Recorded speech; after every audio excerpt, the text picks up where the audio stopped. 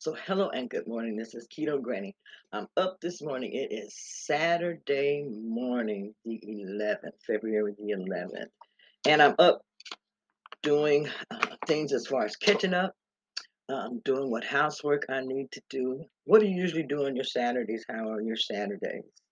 My Saturdays are pretty occupied. Um, tomorrow I'm going to a Super Bowl party. What are you doing for Super Bowl tomorrow?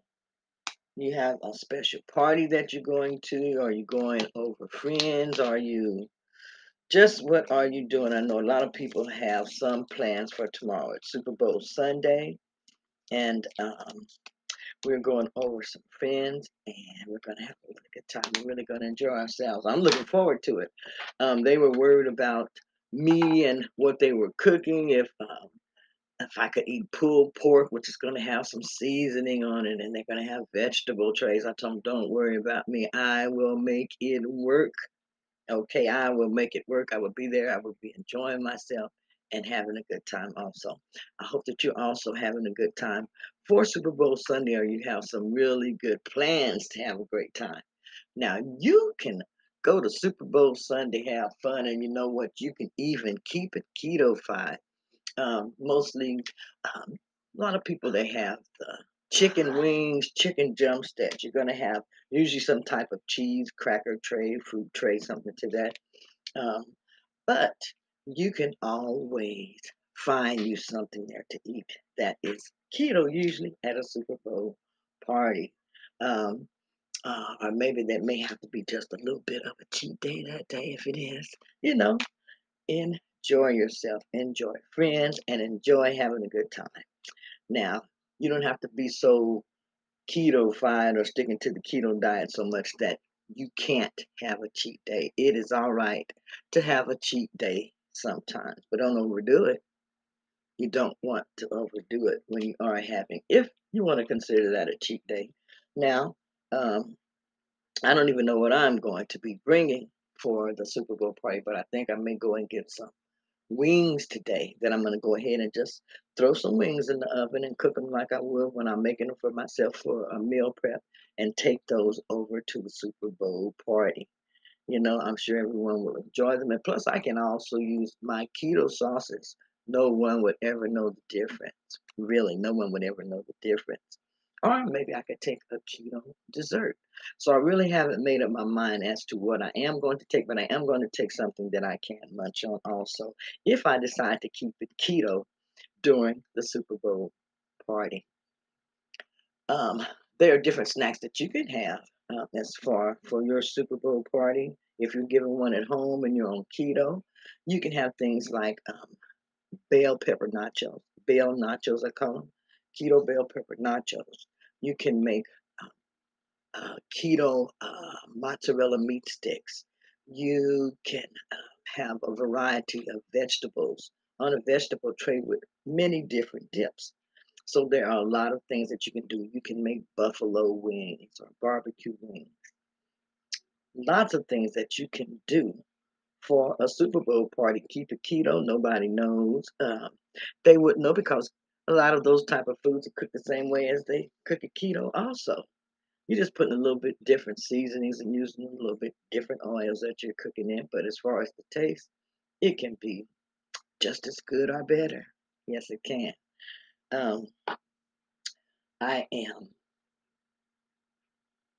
Oh, I got my hat in that I won in the contest. Oh, let me go ahead and show you this beautiful necklace set that I have on. I've worn this one before, but look at my beautiful necklace set. This is from Paparazzi, you all. Look how gorgeous that is. I have on the necklace that goes with it also. Beautiful and gorgeous. That is the necklace. I mean, the bracelet. You see the beautiful stones there? Look, I'm so used to giving a show. I'm talking about the jewelry I have on like that. But look at that. It's gorgeous. These are my earrings, and these are clip-on earrings that I just kind of matched up with this for today. But I decided to just put on a little bit of jewelry this morning also. Now, I started selling paparazzi jewelry on the side because I stopped working some years ago. I believe it was like 2013. I had an accident, so I have been off of work since. since then. And occasionally I try myself at different jobs, different things that I feel I can do to push myself. The last job that I actually had while I was on a payroll was I worked at Planet Fitness. Um, I was already attending Planet Fitness on a daily basis, going in working out. So I decided I want to just get a job there, really learn the ins and outs. And so I really did enjoy doing that. But like I said, I'm disabled, back problems, different things like that. It was requiring a lot of standing. So I wasn't able to keep it for a long time, but I did keep it as long as I could. And they worked with me as far as adjusting my hours. So all of that was really great at the time. Um, I like to try to push myself to continue to do things, even though I may be in pain or it hurts. Um, and just keeping my body moving. Keeping your body moving is very, very important because a body in motion stays in motion. If your body isn't in motion, it's not going to stay in motion. And you want to be able to move, especially as you get older. Movement, exercise, all of these things are just like oiling your joints. To me, it's just like oiling my joints, get me ready to go. Kind of like the Tin Man on the Wizard of Oz, okay? So use a lot of things that you do to your advantage. That's what I really, really try to do is use a lot of things that I do to my advantage. Even as I'm sitting sometime in the back here, if I'm working or doing whatever, I'll try to just start exercising, even if I'm just sitting in my chair, you know, because you can do chair exercises. Do chair exercises. You can do them if it just involves raising your leg up 10 times each leg and switching.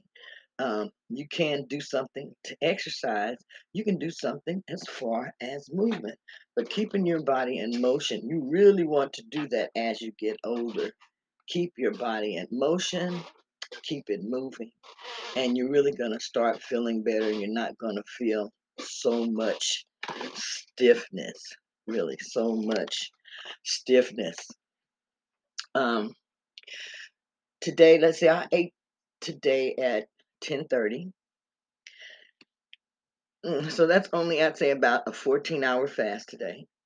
So I ate today at 10:30, but I'm going to stop eating probably around 2 or 3 o'clock. I'm going to try to make that my last meal today. Just have about a 4 or 5 hour eating window today is what my plans are. But I also have my grandkids are coming over, supposed to be coming over again. So I almost say I don't know how my day is going to change toward the end of the day, but for plans right now, I'm planning on starting my fast around, I'd say about 2:30, 3 o'clock today. So we'll see how that goes. If not, I will go ahead and extend it out. 10:30, extend it out to around 6:30 this evening, just to make it an 8 hour window if I do have to add a second meal. And usually when I add in the second meal, it is not big as all. It's usually like finishing off what I put in the refrigerator as far as leftovers from my first meal, or either it's a salad or something to that nature that's very, very light. A lot of times for my second meal, if I have to have a second meal during the day, it's going to be something light. It's going to be something like a salad, or it's going to be something that really has probably more vegetables in it. Um, as far as me, especially if I ate more protein earlier in the day. It just depends on what I ate for the first meal, as to what I will be adding in if I need to have two meals. Mostly I'm sticking to, I would say, one meal a day, and I'm stretching, eating that one meal a day. And sometimes it may take me my whole eating window to eat that one meal a day, but I know my calories, I know what I am intaking, and that helps me to stay focused also. So now someone asked me how often do I eat. I don't eat on a schedule or anything like that. I try to aim to do at least a 16-hour fast daily. That's anywhere from a 12 through a 16-hour fast daily. And then when I need to tweak my diet or something, then I will go up to maybe a 20-hour fast or a 22-hour fast. And I really try not to go over as far as doing a 24-hour fast just because I'm on medications and different things. And sometimes when I fast, it does throw off my medications a little bit. And as far, especially my blood thinner, they have asked me to let them know every time I am going to do a fast, even if it's just a 24-hour fast, because they said that they may have to adjust that medication out for me. So remember to always check with your doctor before you start any weight loss regimen or anything like that, or especially if you're going to start adding in supplements. I am not a doctor. I'm not a medical advisor. I'm just Keto Granny. I'm just someone who is sharing my weight loss journey, sharing what has worked for me, sharing things that you can do that may possibly work for you as you're on your weight loss journey to better health. So I hope that you have enjoyed this video this morning. I just thought I would sit down. This is Saturday morning. I got a lot to do and everything, but I wanted to share something out real quick. So if you have been following, I have been weighing every day for about the past week, a week and a half, and I am stuck on 241. I'm right at 241, but I just keep floating from 241.2 to 241.6, 241.4, 241.0. I got down to 240, 240.8, I believe it was. So, with getting down to 240.8, but it's still just fluctuating, and it's just kind of just staying right there in that 241 pound range. Um, so, I am going to add in 2 fasts for next week. I'm going to do a 20-hour fast for one day, and then I want to see if the scale, what it's doing by the time I add in that 20-hour fast. I may have to add in two 20-hour fasts next week. But I usually let my body tell me what I need to do, but I am in this contest. So I do want to try to lose at least 16 pounds by the end of February. That is my goal, which just averages out to 8 pounds a month for me, which is what I was kind of losing when I was on my weight loss journey in the previous years when I first started. So my average has always been just 6 to 8 pounds a month, but I've always been very, very satisfied with that. Sometimes I don't lose at all, or maybe just 1 or 2 pounds. But everybody's weight loss is different. The rate that you're going to lose weight is going to be different. It's going to depend on you. It's going to depend on a whole lot of different things. Your lifestyle. It's going to depend on what hours you work. It's going to depend on the type of foods that you eat, when you exercise. All of these things have to be taken into account. Now, you can generalize your diet just by generally eating things that other people eat on keto, but you're going to find out along the way that your journey is going to have to be individualized eventually to fit you and to fit your lifestyle. There may be some foods that you're able to eat that are entirely not keto that absolutely work for you in your diet. And these are things that you can do, but you're not going to find out about these things until you actually start on your weight loss journey and you start the process of elimination as far as your diet, taking things out that you think may be causing inflammation in your body, and then eventually adding in foods and then seeing how your body reacts to them.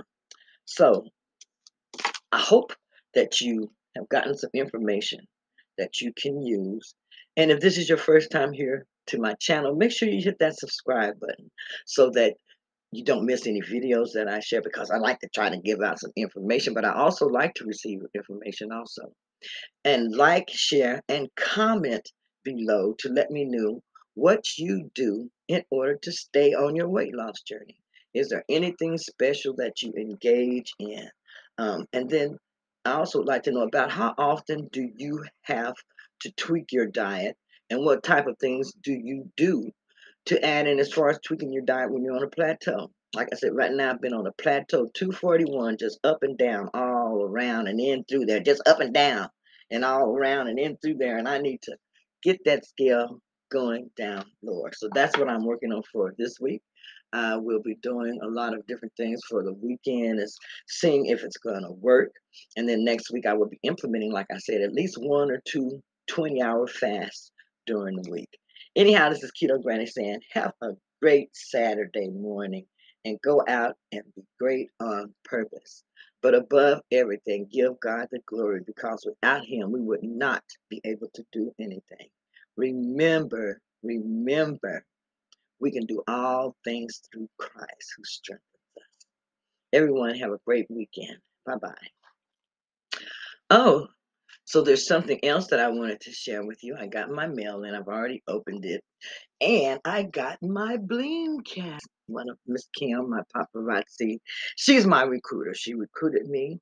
And look at that. That is gorgeous, isn't it? So I've already put my hat on to pictures. But this is my reward. And hey, wearing this hat just makes me feel really, really great, really, really special. And it says love. My hat says love. And I do. I love paparazzi. And I do have a video. Check it out. It tells you how you can become a paparazzi consultant, because selling paparazzi is so much fun. Hey, what's even more fun is wearing paparazzi. But anyhow, this is my hat that I won from the challenge, one of our contests that they had. And like I say, winning a contest really makes you feel good. It makes you want to give your best. So I'll be back again with another paparazzi live jury show sometime this weekend. Be looking forward. Bye bye.